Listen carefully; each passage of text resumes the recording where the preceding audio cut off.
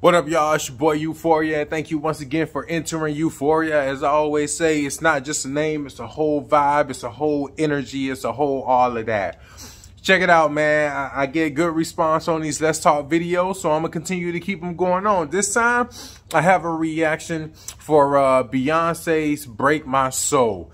And obviously, if you're watching this, you listen to the song already because you don't want to listen to it for the first time for me reacting to it. So I'm just going to honestly get into it. I'm not finna do the whole big production as I always do because honestly, I'm so focused on other things. I can't do a million things at once. My take on this song is, first of all, I love it. I love the direction that she's going in. It's extremely refreshing for music in so many ways. It does kind of have like this 80s/90s kind of dance bop vibe to it. And it's just so refreshing. As you heard me say in many videos, man, music lately, especially urban music, whether it's freaking, of course, hip hop and R&B, it just kind of took this turn to be so dark.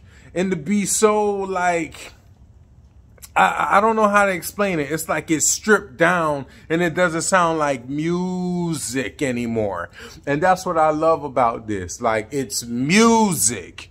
You know what I'm saying? In fact, I'm personally working on a project that just, that's right on point with that. You know, as they say, great minds do think alike. I'm not saying I'm Beyonce, but I'm just saying I'm working on a project that is right up the alley with just exactly this. And it does, you know, have that dance vibe to it. It's just so refreshing.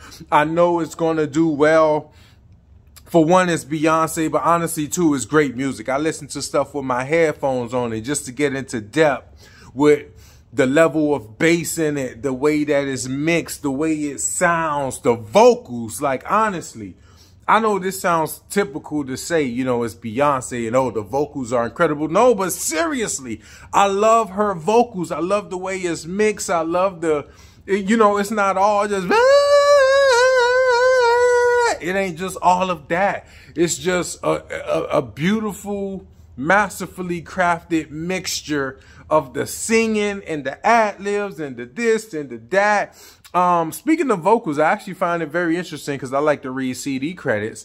S. Carter, that's Jay-Z for those that don't know, is actually credited as a lyricist on this and a composer. But as I listen to it with my headphones, it sounds like some Jay-Z samples may be going on somewhere in there in the background. I couldn't quite fully tell, but I just thought that was extremely interesting. But man, great song, beautiful song. I love the direction it's going in. I find it extremely interesting that Drake new entire album was kind of like boomps, boomps, boomps, like dancey, club dancey kind of music, and now she released this single and it has that dancey, that club dancey kind of music.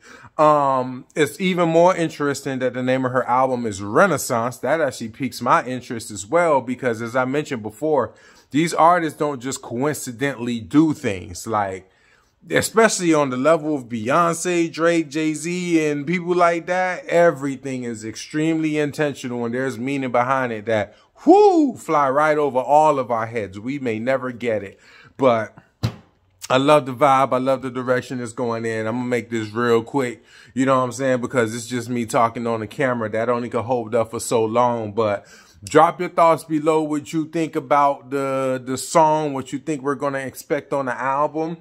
And yeah, man, this is official. This is official. Beyonce is back, man. You know what I'm saying? Just, come on, man. That just kind of speaks for itself. Thanks for checking out your boy once again.